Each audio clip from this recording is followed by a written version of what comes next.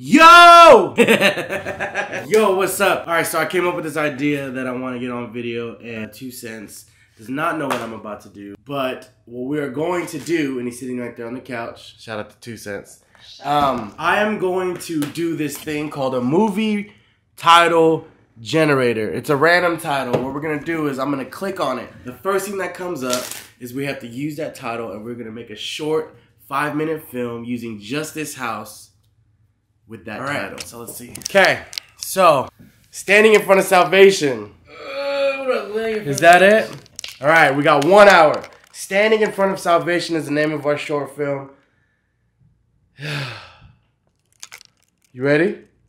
Cleaning the house is going to be a part of this process. Good? Yep. Good? Yep. 1 hour. 1 hour. Fuck. Cover the lens. Yeah. All right. We just finished somewhat of a storyline. We're going to start cleaning this house and start filming it, start shooting it. We came up with it in about 20 minutes. 20 minutes. We had a couple different stories, but now we ended up sticking to this one, which is really good. Again, the title is called Standing in Front of Salvation. So we only have this house to do this whole short film. And yeah, bitch! And that's a wrap. Is it recording? That's a wrap. 1 room challenge with me and Ale. 2 Cents played the actor. 1 hour. Our phrase was standing in front of salvation. And hopefully you guys like what we made in an hour. Subscribe to inHouse, strictly inHouse. S-Dats Podcast, 2 Cents Productions, Concept XV. Follow all of us. You're going to see more of this 1 room challenges. It's because we just need to get up sometimes and do shit, you know what I mean? So yeah, shout out to 2 Cents. We did this quick, and now he has to go, but you'll see it. You feel me? You feel me? And soon you will find that the so-called outside world and the so-called inside world come together. They are a happening. Now in this process, another thing that is happening that is very important is that you're breathing. And as you start meditation, you allow your breath to run just as it wills. In other words, don't do at first any breathing exercise, but just watch your breath breathing the way it wants to breathe. And notice a curious thing about this. You say in the ordinary way, I breathe, because you feel that breathing is something that you are doing voluntarily, just in the same way as you might be walking or talking. But you will also notice that when you are not thinking about breathing, your breathing goes on just the same. So the curious thing about breath is that it can be looked at both as a voluntary and an involuntary action. You can feel on the one hand, I am doing it, and on the other hand, it is happening to me. And that is why breathing is a most important part of meditation, because it is going to show you, as you become aware of your breath, that the hard and fast division that we make between what we do on the one hand and what happens to us on the other is arbitrary.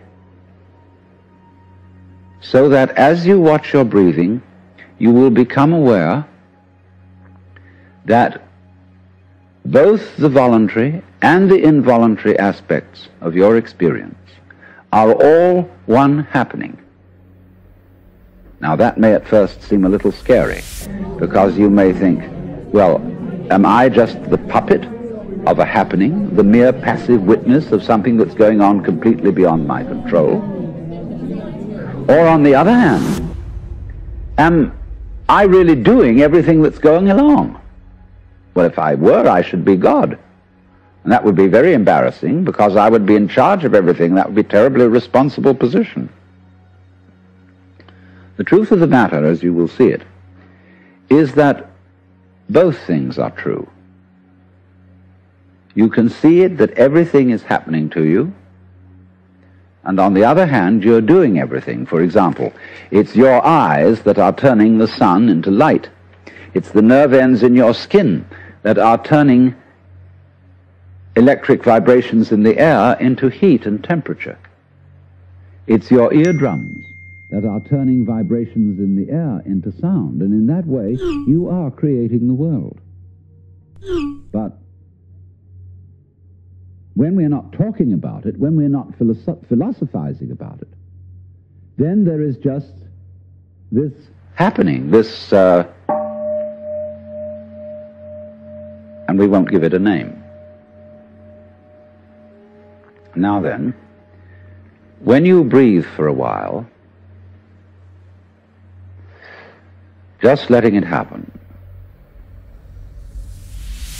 and not forcing it in any way, you will discover a curious thing, that without making any effort, you can breathe more and more deeply. In other words, supposing you simply are breathing out, and breathing out is important because it's the breath of relaxation, as when we say, phew, and heave a sigh of relief. So when you are breathing out, you get the sensation that your breath is falling out, dropping, dropping, dropping out, with the same sort of feeling you have as if you were settling down into an extremely comfortable bed. And you just get as heavy as possible and let yourself go.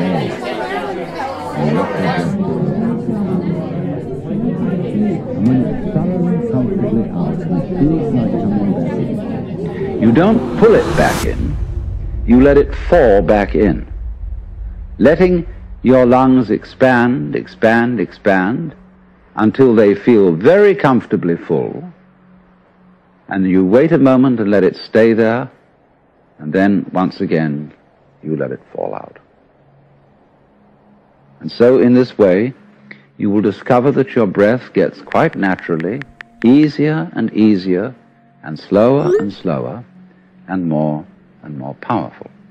So that with these various aids, listening to sound, listening to your own interior feelings and thoughts, just as if they were something going on, not something you're doing, but just happenings, and watching your breath as a happening that is neither voluntary nor involuntary. You are simply aware of these basic sensations. Don't worry about the future. Don't worry about what progress you're making. Just be entirely content to be aware of what is.